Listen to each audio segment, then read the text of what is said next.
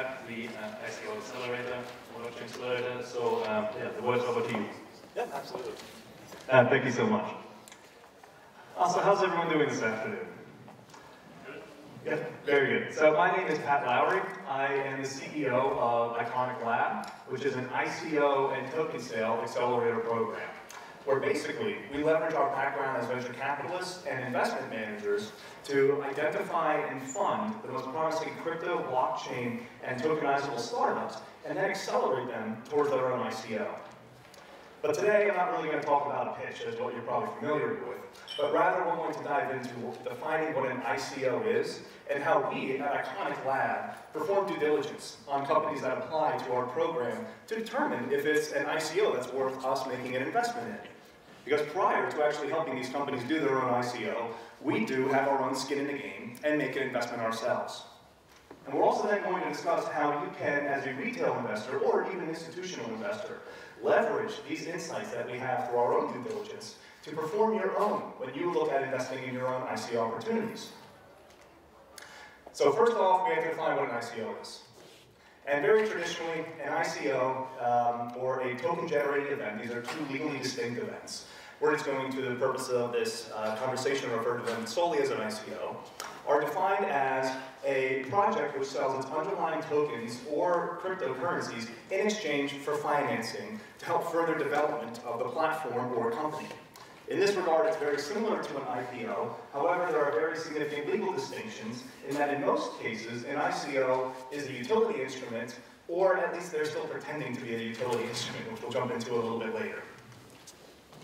And what this effectively does is create an investment opportunity where individuals such as yourselves or institutions have a liquid market, similar to an IPO, in which they can trade the assets that they have invested in. Additionally, it is significantly easier, theoretically, from a startup's perspective, to fundraise through an ICO, directly engaging your community of users, those that can contribute to the platform, to help develop and scale the business itself. Now this disrupts the venture capital model, in a sense that there is no longer a gatekeeper, as a VC traditionally would be, that holds the money on behalf of investors that are invested into their fund and determines on behalf of those investors where the financing will be placed. This decentralizes the investment opportunity and comes at significantly less cost to investors, where typically an investor would have to pay a 2 and 20 fee off of an investment that they did not make the decision to make themselves. Now, there are all sorts of different types of token instruments, and realistically, the tokens are only limited in their uniqueness as we can determine from a human creative standpoint. Most commonly, though, is Bitcoin, Ethereum, and the major tokens you see on the exchanges. These are the typical cryptocurrencies themselves.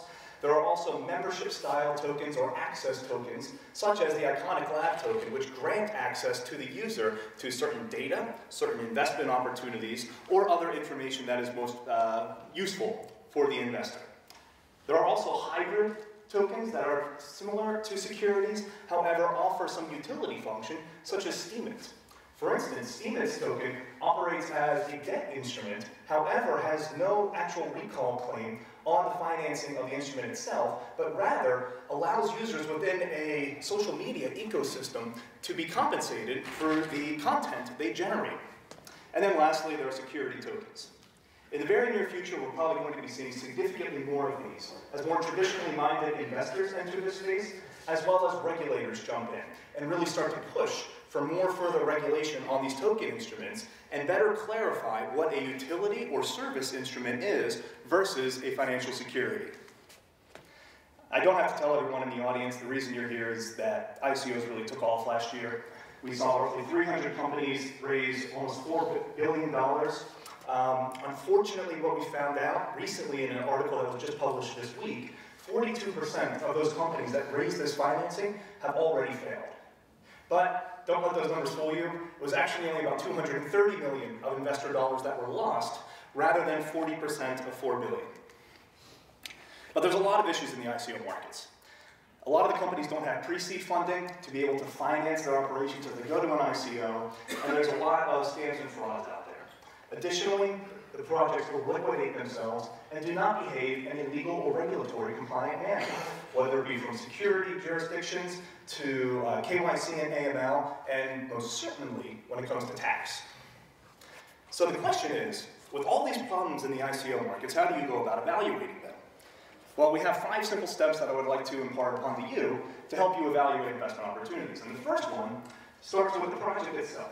Does it solve a need? The first thing a VC looks at with any company that they would look to invest in is, does the project actually fix a pain point within the ecosystem or target market that they're looking for? Now, in this instance, companies aren't actually selling a project, right? They're not selling a service directly to you, but rather they're providing a token. And the token offers you access to service or utility within the ecosystem they're creating. And there are many different types of metrics what you could use to try to evaluate these. For instance, cryptocurrencies.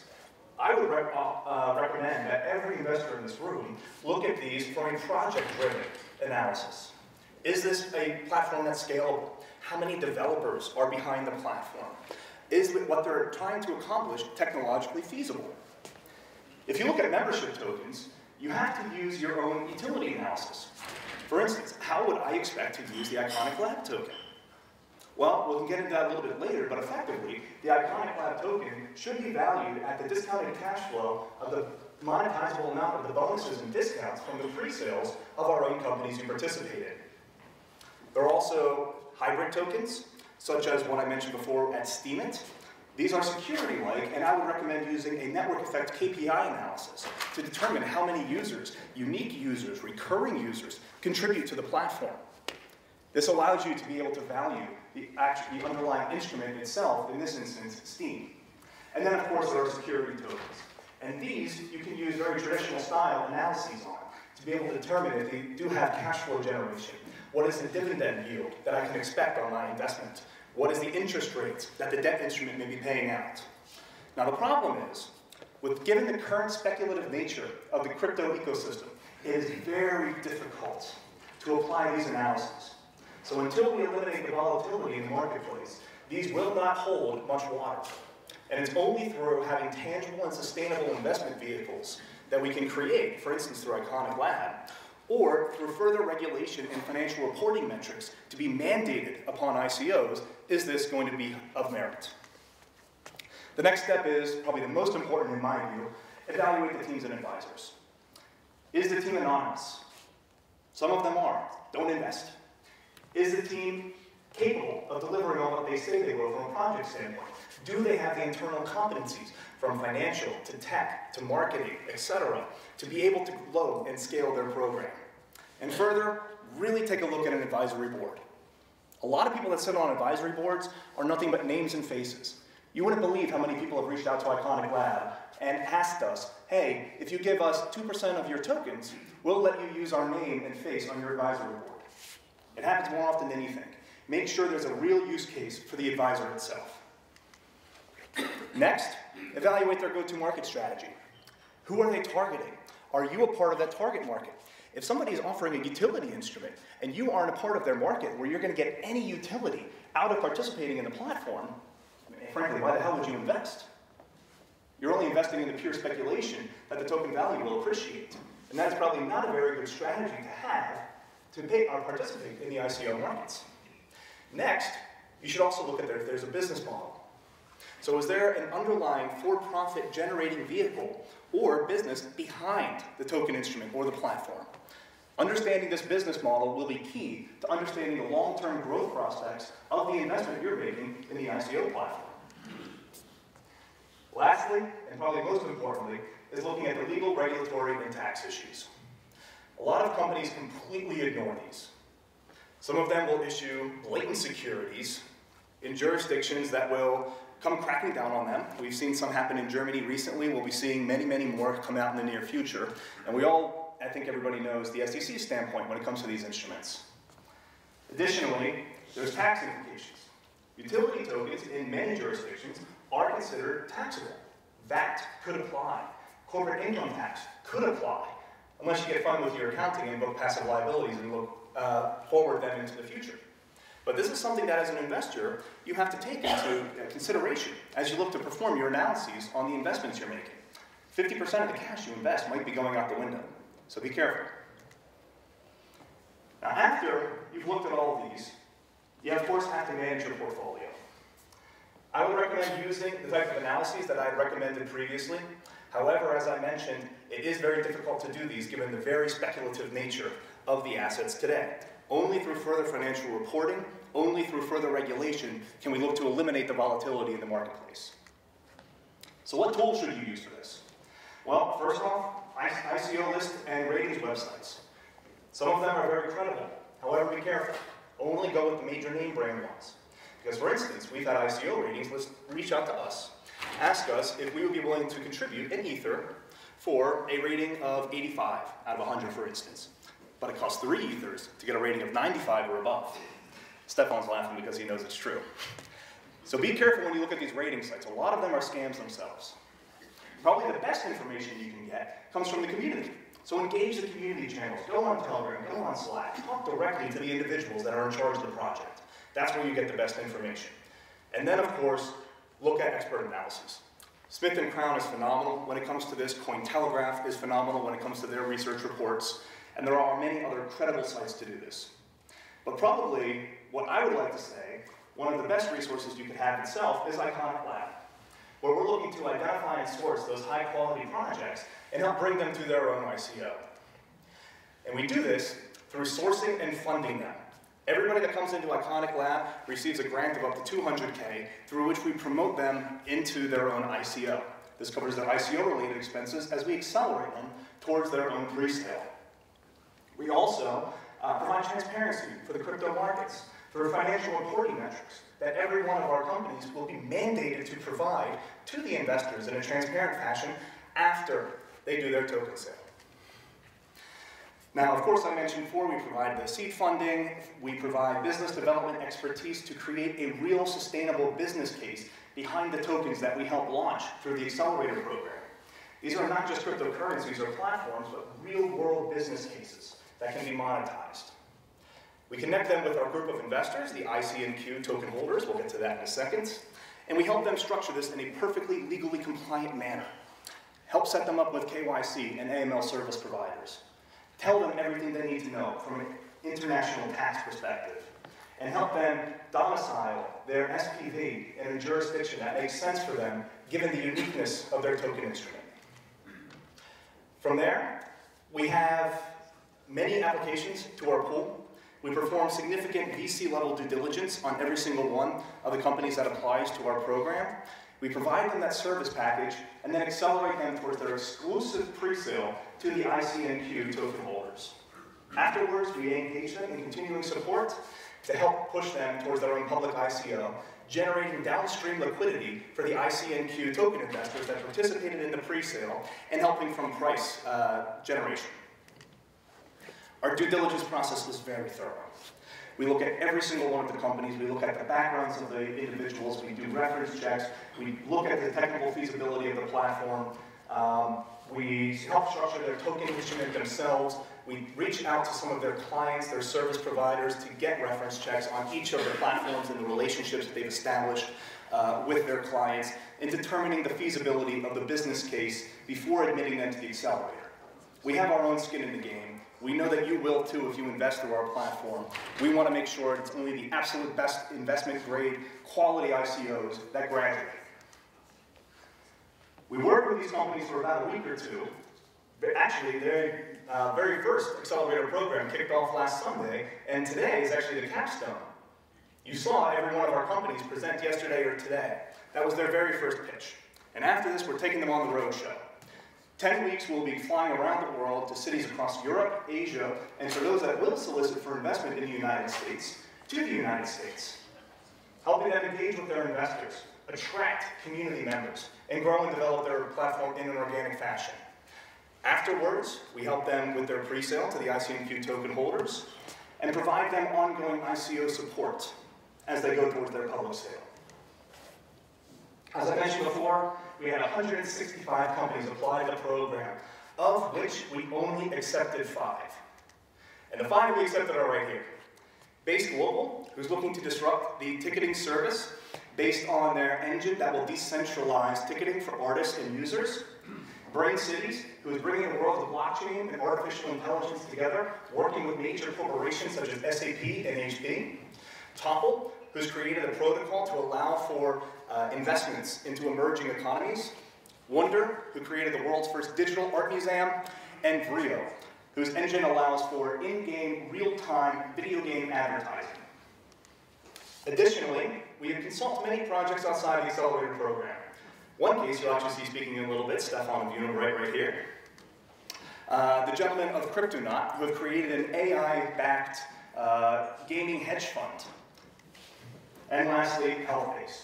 We're looking to digitize an individual's healthcare data to provide a basic minimum income for services that are then offered to health researchers. Now the question you should all be asking yourself is, well, how am I going to participate in these exciting companies? And the answer is by investing in the Iconiq token. The Iconiq Lab Club Membership Token allows for its investors to have exclusive access to the pre-sales of every company that graduates the Accelerator program.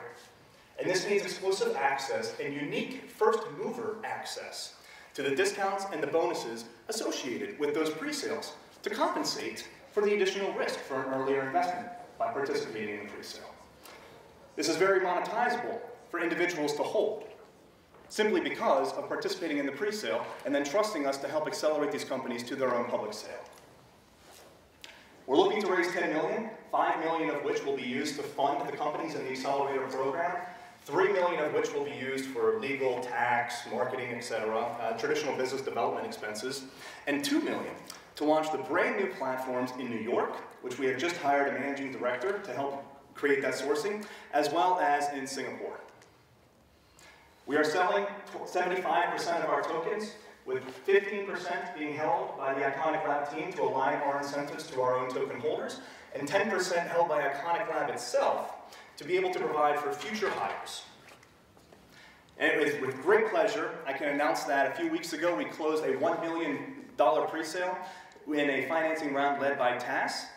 And now the news that everyone has probably been waiting for. The community I know has been dying for months to hear this, but it brings me great pleasure to announce that this is the very first time we will have our public pre-sale for everyone that participates in our community on March 31st. It kicks off at 3 p.m. CET. We will be making 750,000 Iconiq available for a targeted fundraise of €500,000. Immediately following this, we will be having our first public sale, which we will be selling 3,000 Iconiq at a nominal value of €1 per token of €3 million. The next steps after our public sale will be to list on an exchange. We've been in many conversations, and I can tell you that we will be listed on a regulated exchange here in Europe. I unfortunately cannot announce the name yet. We will also be performing a smart contract audit. The audit is actually currently underway with a strategic partner of ours, Solidified.io, and we will be doing full KYC and AML, including video identification. Now, the team that's leading this project is, of course, myself, my fellow managing partner, Max, as well as our CTO, or a blockchain expert, Sandris, marketing expert, Aravda, really helping develop the marketing campaign for the companies in our program, and our investment director, Lucas Muziowski, who has a significant background in private equity. We have a world-class advisory board. Every single one of these individuals has an integral function within Iconiq Lab, whether it be helping us ideate new token models, whether it be developing the business, making connections with accredited investors in the United States, or sharing academic research here through Professor Philip Sotner at the Frankfurt School of Finance and Management. But our probably most strategic collaborator is FinLab. FinLab, of course, being a publicly traded company here in Germany. They are one of Europe's most renowned fintech company builders who made a small minority investment into Iconiq Lab back in November to help us grow and scale the program. But we don't stop there. We have many others, including LDJ Capital, helping us reach accredited investors in the United States. Token as a Service, otherwise known as TAS, who, as you seen earlier, helped us raise a significant amount of financing in a pre-sale, and even Solidified, who has helped us with our smart contract audit. After we do our token sale, we'll be launching it in New York as well as in Singapore to help curate a better deal flow for our token holders. And at this moment, I would really like to thank you for your time. If you would like to learn more about Iconiq Lab, please feel free to look us up on any one of these news outlets. There's plenty of material out there. And if you have an interest in us, definitely join us on our Telegram channel, where you can find any of our team members available at all times for a conversation. Thank you so much.